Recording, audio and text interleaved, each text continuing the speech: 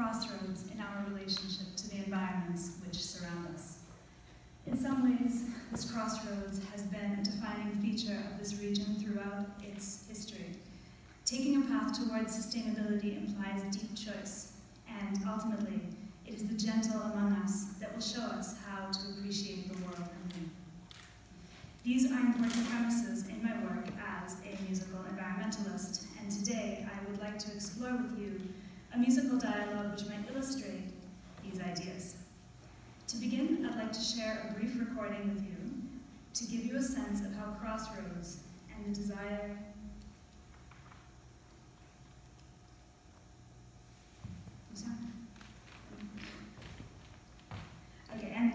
to start anew might be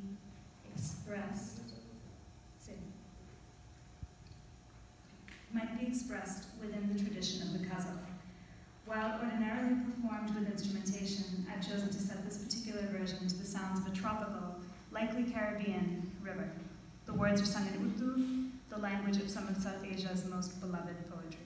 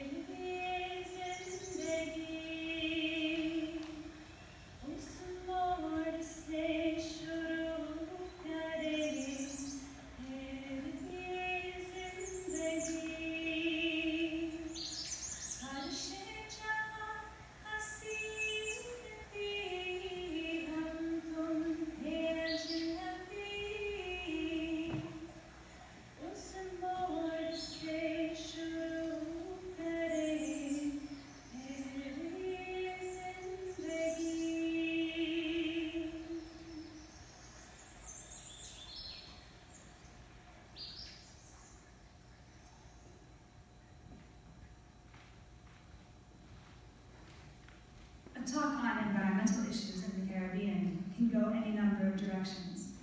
We live and work in some of the most brilliantly biodiverse spots on the planet. The stories of our lives are interwoven with the life waves of other beings, from exuberant birds to chirping tree frogs. The ever-abiding sounds of the ocean have accompanied us through some of our most fruitful moments of solitude, and perhaps, on rare occasions, our most delicate encounters with other human beings. Though we tend not to call much attention to it, here in the Caribbean we live within webs of reciprocity and responsibility. The quality of our lives depends on how much we appreciate these webs, and how we create music that conveys that appreciation to diverse audiences. It is becoming increasingly difficult to deny that the Caribbean is vulnerable to profoundly disruptive environmental events, such as hurricanes. It is also impossible to avoid the fact that politics, markets, and rogue leadership play an instrumental role in how we experience these events and how well we are able to recover from them.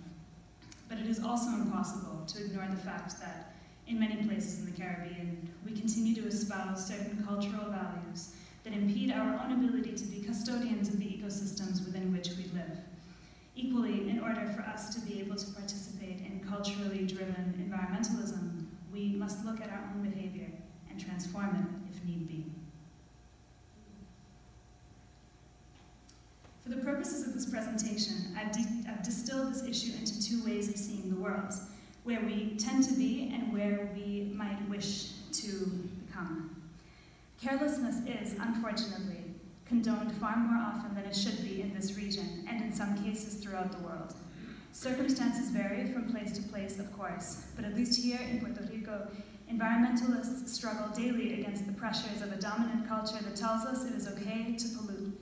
It is okay to litter on the beach. It is okay to discard kilos of waste on a daily basis. It is okay to make decisions without considering their environmental impacts. We are told that we have the right to dominate the earth in this way, that it exists for our conquest, for our use. This ideology of conquest has been active in the Caribbean for centuries, ever since the domination of man over nature became politically sanctioned. This logic of domination is often mirrored in cultural expectations about the relationships between men and women, Today, we are still combating machismo in its myriad forms, from outright physical violence to emotional abuse. Part of what keeps such systems going is a careless disregard for the delicate webs of reciprocity that I mentioned earlier. And that this is a pity, because beyond the range of interactions that this paradigm of carelessness allows is a wide horizon of beauty, peace, and sustainability. I call that horizon appreciation. Appreciation for the intricate threads that connect life before the trash lands upon it, the dazzling beauty of the natural world, whether expressed in a seashell or in the cry of a bird, the acoustic interactions within a forest, the eternally captivating soundscape of a wave, the opposite of domination. Rather than seeing the non-human world and the relationships in our lives as something that is valuable so long as it satisfies our needs, we can go a different way. We can appreciate plants, animals, people for their beauties and their inclinations, whether they belong to us or not. Is it possible to effect a cultural transformation away from conquest and towards appreciation? As musicians, music lovers, and musicologists, do we have a vital role to play? I believe we do. In the long tradition of Caribbean syncretism, I would like to draw from a cultural paradigm that is practiced among the South Asian and/or Muslim diasporas in the Caribbean, and which serves as a heartbeat for people around the world. Sufism is most commonly defined as the mystical branch of Islam. Its philosophical base is gentle, tolerant, and deeply appreciative of the subtle dynamics of human and non-human life. According to Sufi cosmology, humans and nature comprise an infinite mystery. The world is made up of unanswered questions, but it also contains experiences of endless light. And it is this light that forms the basis of inquiry, choice, and artistic practice. In defining human fulfillment, we often place humans and nature into separate categories. Further, we consider nature solely as an instrument for attaining objectives that we have already determined. Like many of the world's mystical traditions, music and poetry are essential to Sufism. And within Sufi poetry, it is clear that humans and nature are not separate at all. On the contrary, they constitute each other. They are interdependent, and without appreciating that reciprocity, we cannot hope to attain true insight into the art of life. I'd like to take a few moments of silence as I show you some poetry by Rumi. Rumi was a medieval poet, a Persian scholar turned artist. As you read these poems, consider the interwovenness of humans and nature in them. Consider, too, how the images in these poems resonate with your experiences in the Caribbean.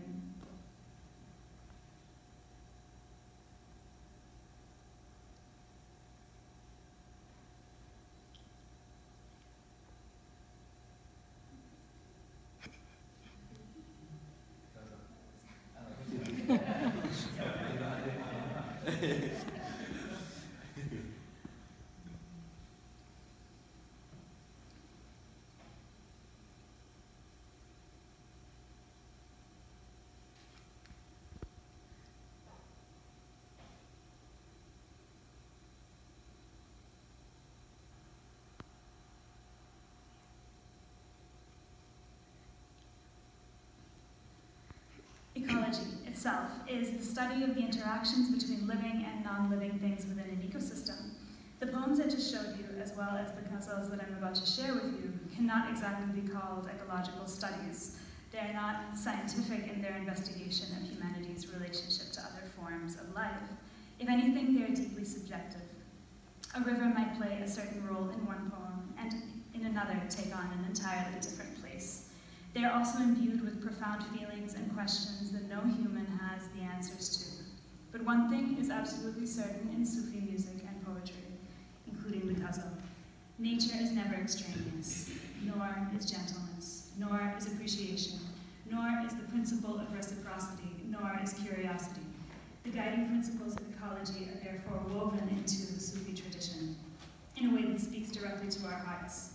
Sufi music can therefore help us understand a great deal in navigating the chasm between carelessness and appreciation in the Caribbean, upon which our tranquility and sustainability depends.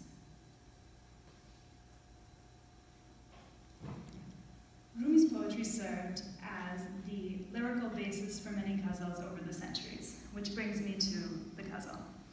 The Ghazal is a musical tradition that has been associated with Sufism since its beginnings. The word Ghazal has the same Arabic root as the word Ghazal, or in Spanish, Gacela. When I came across this connection, I found it delightful, though perhaps not surprising, as agility and grace are very clearly part of both the animal and the music.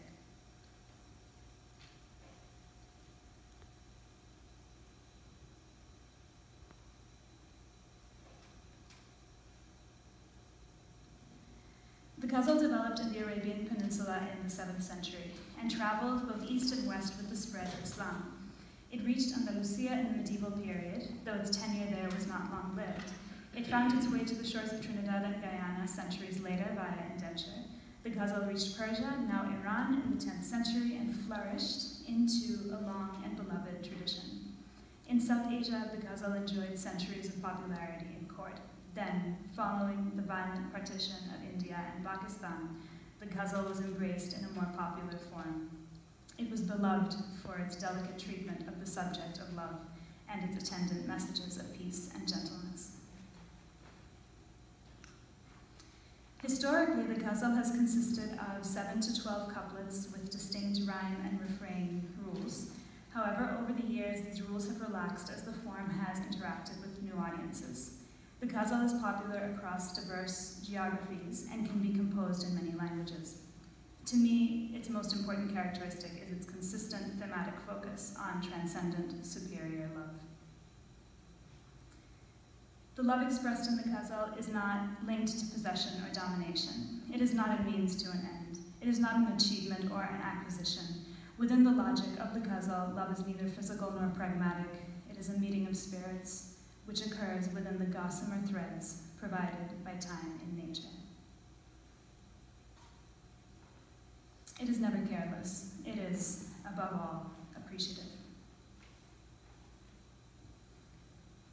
So how can the practice of the Ghazal in the Caribbean help us to affect the cultural transformations that our islands require for environmental sustainability?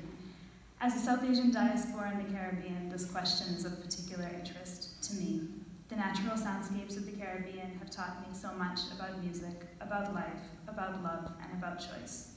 I've only recently begun to explore the possibilities that such intimate encounters with the environment can be expressed in the music I work with. The Ghazal has played a big role in this inquiry thus far. So now I'm going to play you 2 soundscapes. Each is an adaptation of a popular Ghazal. As you listen, I invite you to pay close attention to the lyrics. I also invite you to allow the presence of nature in these recordings to take up space and interact thoroughly with the meaning of the song. The first song is about wishes that go unanswered. At its heart is a mix of pain, emptiness, and a resilient approach to beauty despite it all. Piano and percussion dutifully keep time as the singer waits for something that may never come. The ocean surges and the gulls cry overhead, and the voice rests somewhere in between inundation and flight.